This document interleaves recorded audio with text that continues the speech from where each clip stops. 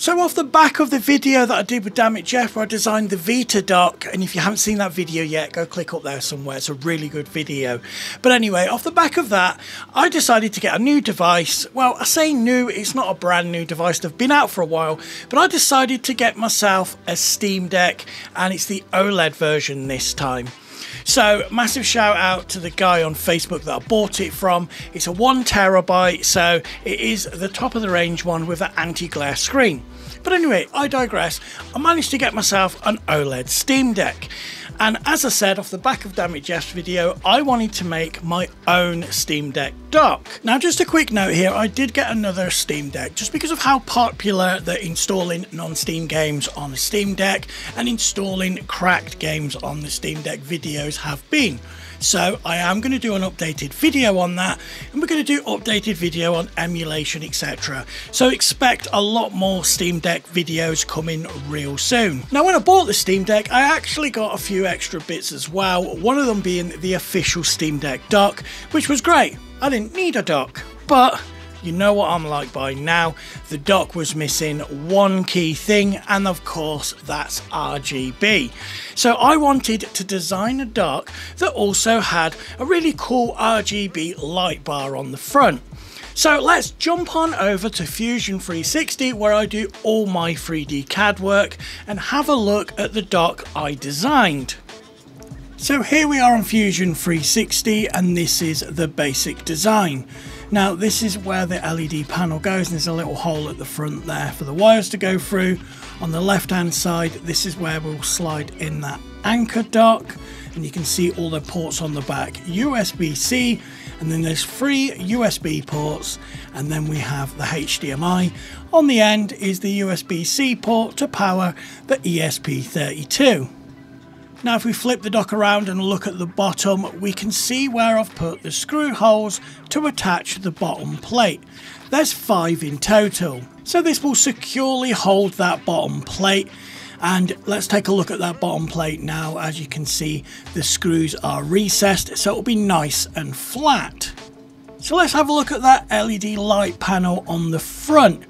Now, as you can see, it's got Deck Dock written on it, and this can be changed to different colors when using Bambu Lab Studio, courtesy of the AMS. So I've made a few different designs. This one has kind of a Adidas inspired logo on the left hand side. This is just a plain one if you don't want anything on it. This is one that I made for a friend of mine, Panda. This looks really cool. And then we have this final design, which is all paint splattered with Deck Dock on. That one looks really cool, and I'll show you that a little bit later on. So we have the design, and now it's time to print it. But while it's printing, here's a quick message from today's sponsor, JLCPCB, because this video wouldn't have been possible without them. Now I'm sure everyone's heard of JLCPCB by now. They make absolutely amazing PCBs. As you can see, these RGB ones that I use for various projects, and they do this because they've got a state-of-the-art facility that offers fast, reliable PCBs at competitive prices, and it's super easy to order them, and they're always running special offers. Now don't just take my word for it, let's have a look at the process in action. Drag and drop your Gerber file across here. It'll load and show you a preview of the PCB on the front and the back. Over here you can select how many PCBs you want, minimum 5, and here you can select the thickness. You can change the colour. We're going to go for white because it's my favourite, and as you can see, it's only $4.80. Absolute bargain. So for the latest offers and more information, check out the links in the description below. So thanks again to JLCPCB for sponsoring this video. Now of course we are going to need some electronics, and I wanted to make this dock as cheap as possible. So I went on Amazon and I found this really cool Anker USB-C dongle, and it was only £13, around $13, and it was the cheapest one I could find that would actually work with this project. Now you are making one sacrifice here.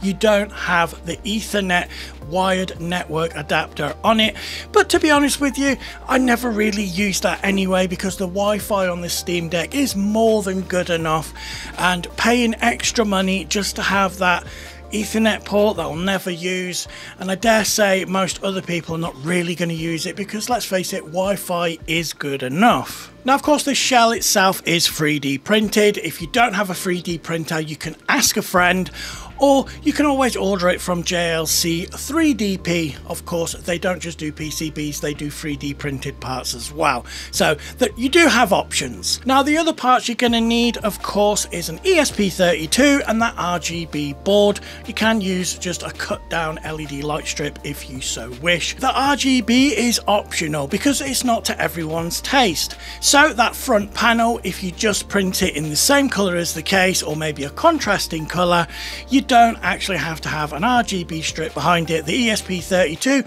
and that USB-C port. Of course, everything's going to be linked in the description below as always, and the Amazon links are affiliate links, so I'll get a little bit of a kickback at no cost to you. Now, one last thing before we actually go and have a look at that, I want to give a shout out to TOMLOV for sending this really cool microscope, making projects like this so much easier. It has a 10-inch screen, 1080p recording, HDMI out, 1500x zoom. It's just a fantastic microscope. It makes things so much easier. Full metal base with the bar at the back, so it's nice and sturdy. And as you can see from this quick clip here, where we're adding a USB-C port to the Vita 2000, it's actually really good quality, and it's going to be really important with the channel going forward, getting really high quality footage.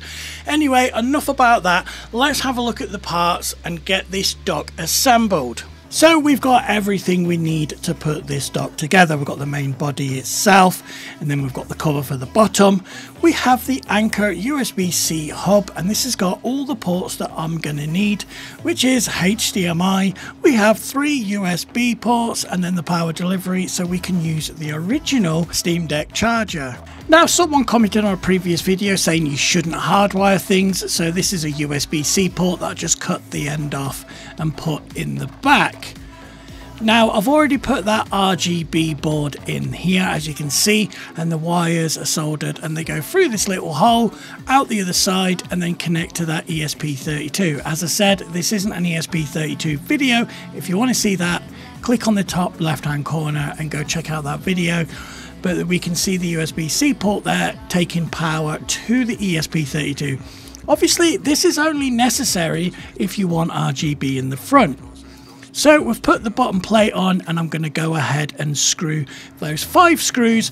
Now, these are M3 screws. Link is in the description as always, and they're recessed so they will sit nice and flush. And as we tilt it on the side, you can definitely see the screws don't stick out. So, the panel on the front, this is eSun's really cheap PLA that lets loads of light through, so it's perfect for applications like this because it really does a great job at diffusing those LEDs. So next it's time to put the Anker dock in, and I need to watch what I'm saying here. It's friction fit, so it's difficult to get it in. Oh, even that sounds bad. It's stiff to get it in, but once it's in, it's in. So put your "that's what she said" comments below. So one of the reasons I wanted to have a good fit is so it didn't fall out. So as you can see, I'm twirling it around here and it's absolutely fine. So here's my Steam Deck, and as we plug the cable in at the top and take a look at the back, we can see that the cable is the perfect length for the Steam Deck. So this is a really good fit. It's not going to pull or tug on the cable. It's not going to dangle around all over the place. Oh my god, that's what she said. Anyway, basically it's a really good fit. So while I was printing one for myself and for this video, I decided to do one for Panda as well, and we've done it in Atomic Purple Translucent PETG by Bamboo Labs. It looks awesome. But let's have a look at those light bars to see how they look when lit up. So first up, we tried the plain one, and that looks awesome even without anything on it. Having Deck Dock in black, courtesy of the AMS, looks great, and then we inverted it and it looks even better. So to build on that, I'd put a logo which is inspired by Adidas on it. Again, looks amazing. And then we tested the Panda one. Also, they all look amazing. The paint splatter is the only one with 3 colours because Deck Duck is actually in Filamentive's orange. So as you can see, it's all assembled and it's looking fantastic and everything works perfect. Now, as I said, everything's going to be linked in the description below, and that Anker USB-C to sort of dock attachment is really good. It's really cheap and it does the job. So I'm going to end the video here, but thanks again to JLCPCB for sponsoring this video, and thanks to you guys for watching. Now, if you want to see more videos like this, you know what to do. Like, subscribe, and then hit that bell icon so you don't miss any future uploads. I'm JP, and as always, I'll catch you in the next one.